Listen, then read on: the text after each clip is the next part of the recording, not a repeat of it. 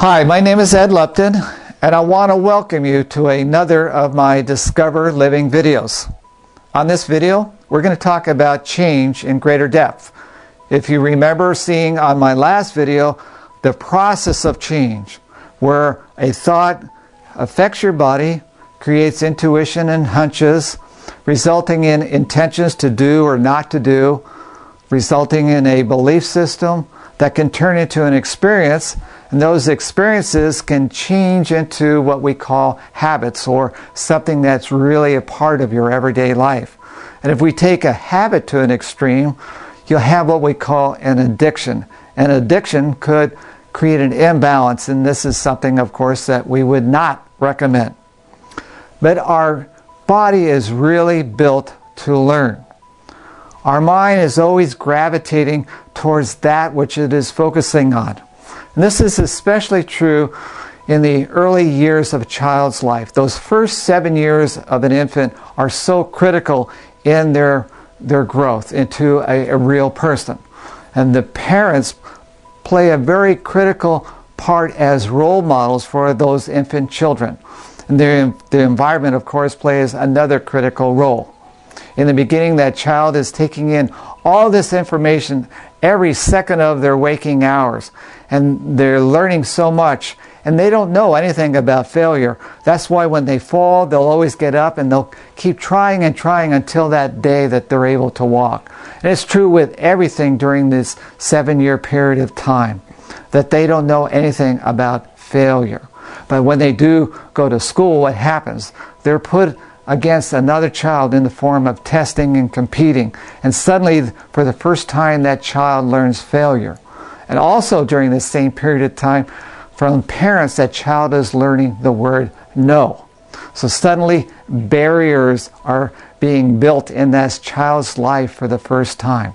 And what happens as that child is in their teenage years, they're doing what? They're developing a comfort system. This comfort system is basically allowing them to be accepted in their group. So they'll dress alike, they'll act alike, and they'll talk alike.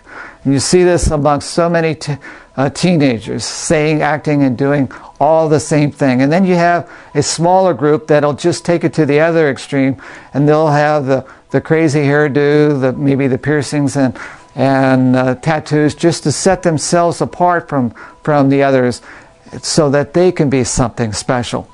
But as they develop into adulthood and into the 20s, the frontal part of their brain develops, and they develop their own individual personality, and they see what they were doing before, and they'll move out of that comfort zone into something special. But the pressures of life can get at us, and as you know, most of us have developed our comfort zones where we're in a situation and we don't know how to get out of it.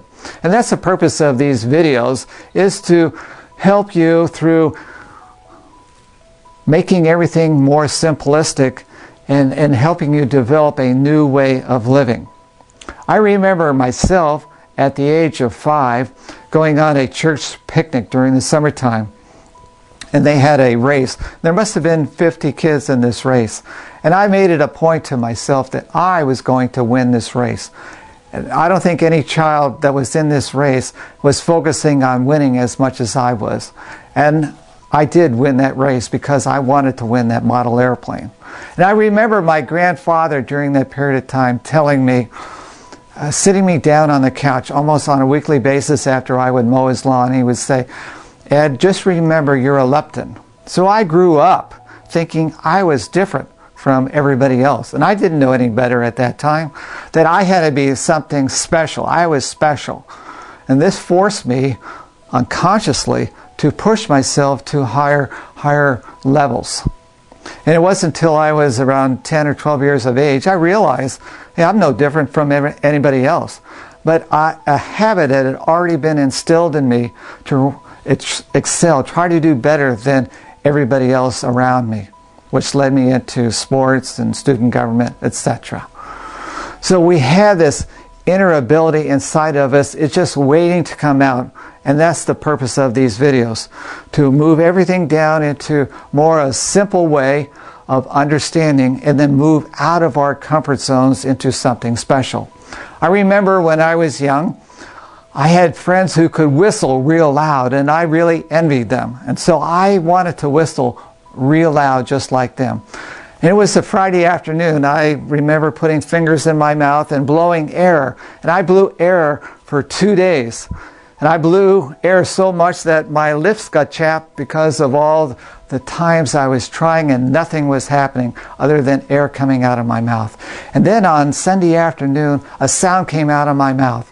And I kept adjusting my fingers and my tongue until Sunday evening, I learned how to whistle. And it was very good, to the point where all I had to do is stick my fingers in my mouth and this loud sound would come out. Where only 2 days before, I could only blow air. And this can happen to anybody who focuses on what they want to do to make a change in their life. Later on in my life, I was operating a 48-bed care home, taking care of elderly people, and we were involved in a flood situation where I had to evacuate all 48 of these people for 8 days. And in the aftermath, we lost 17 of our 48 people because of the trauma of the floods. And I became an activist after that for change, because the county had to change and the state had to change, because each was not prepared for a evacuation or a disaster of that magnitude, where actual counties were being evacuated, which created a very hard situation on people with disabilities and the elderly. And because of me calling all these government officials on the county level and on the state level, I was asked eventually if I was interested in teaching a course in emergency planning for administrators of facilities. And I did this for several years throughout the state of California. And then I was asked to go back to Washington, D.C. to teach a class to agencies from across the country in emergency planning for people with disabilities and the elderly. And here, only 3 years before, I didn't know that much about emergency planning at all. But I focused, I learned, and I read. I don't know if you're aware of this, but if you read one book a month in the same subject matter, within a few years, you're going to become an expert in that area. And that's what happened to me. I focused on one area, and I learned everything I could about it. And it was really ironic. I had no schooling in emergency planning in this little niche, but through my involvement for change, I created change in myself and also a lot of other people. And you can do the same thing in your life. Another critical part in this change process is the significance of words. Now, you will expand your ability to change based on the size of your vocabulary. You will learn that much easier as your vocabulary expands. This is true for young people as well as older people. It's a learning process that can begin or expanded at any age. And I encourage you to talk to your children about that and also work on it as yourself. Because as you are being spoken to, your ability to understand is greatly improved when you know more words. And you'll be able to relate back, give feedback to another person based on your ability to speak words. So the learning process accelerates as your vocabulary accelerates as well, and it's very important. Now, the changes could be in many different facets of your life. I used to be a professional baseball player several years ago, and I remember living in San Diego, I became friends of Ozzie Smith. If you know baseball, you know that Ozzie Smith is a Hall of Fame baseball player as a shortstop for the San Diego Padres and also the St. Louis Cardinals. Well, I knew Ozzie when he was just starting out with San Diego. And I remember Ozzie telling me how, as a youth, he would throw a ball against the wall, and that ball would ricochet back to him, and he would throw it with greater intensities and different angles, causing him to react very quickly. And it was, as a result of doing that, he had the fantastic ability to react to a baseball wherever it was and make unbelievable plays that other players could not make. And that's why they used to call him the Wizard, Ozzy, the Wizard of Oz. And he became an unbelievable, fantastic shortstop. I also remember going with him where he had a friend that was working with him on his hitting. He was not a great hitter while he played in San Diego. And through his repetition, working on his stance and his ability to change his hitting the baseball, he developed into a pretty good hitter over a career. And so everybody has this innate ability to change if you focus on it, if you think about it and you work on it to the point where it becomes a habit and the experience and it becomes part of you. We all have this ability. And that's why I encourage you to do what I have done, what other people have done. It could be in sports, it could be in just intellectual activities, it could be playing a musical instrument. Whatever it is, you have the ability to make changes in your life. So I encourage you to expand your comfort zone. Get out of your chair. Okay. You need greater meaning, purpose, and fulfillment in your life if it's lacking. So the only way to do that is to expand out of your comfort zone to create these changes. And this is what I want to help you do with your life. And these start out with affirmations, where we took words that we want to use to help change our life and put them into sentence affirmations where we're actually doing the change. And let me show you what I have created for myself. This is a paper filled with affirmations for me. And let me just read a few of them to you. I have complete and trust in God. All my needs are being met. I like people and radiate warmth and friendship to all. I let myself play and have fun. I'm becoming a success. I can do and have anything I want. I'm becoming more positive. I live every day with power and passion.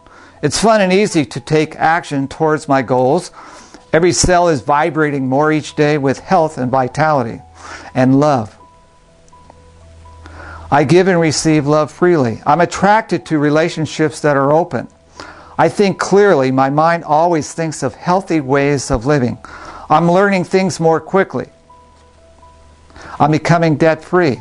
My mind is becoming more clear each day, and on and on and on. If any of you want a copy of these affirmations that I use, you can go to my Discover Living website and you'll find my email there, and just email me and I'll email them to you just to get you started on those affirmations. These affirmations now are being put on tape so that I'll be giving them. I won't have to say them. They're going to be given back to me in the form of actually subliminal information. So this is something that I'm going to talk about on another video that's going to be open to you, where I'm actually expanding my comfort zone through a special way. I have some goals in my life, my changes. Believe it or not, I want to learn how to play the tin whistle, which is an Irish flute. I also want to learn how to photo read. And I don't know if you're aware or not, but you have been taught to read one word at a time. And if you take speed reading classes, you'll learn how to read a few words or several words at one time to accelerate your reading process. But whether you're aware of it or not, when you open the page of a book, your subconscious actually sees that whole page. And it's just a question of you accessing that information that is in your subconscious. And photo reading teaches you how to do that, where your comprehension level goes up and you're able to read phenomenally fast. And thousands of people around the world are doing this. And this is one of the changes I want to do for me. I will talk about that probably at a later video as well. So we have this innate ability to change.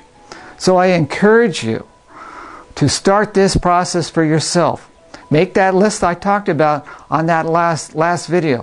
Whatever it is, come out and choose 5 changes and prioritize them. And let's start with one. It can be an easy one like I did, where I was trying to learn how to whistle loud. So start this process of change, and it is starting the process for you to discover a better way of living.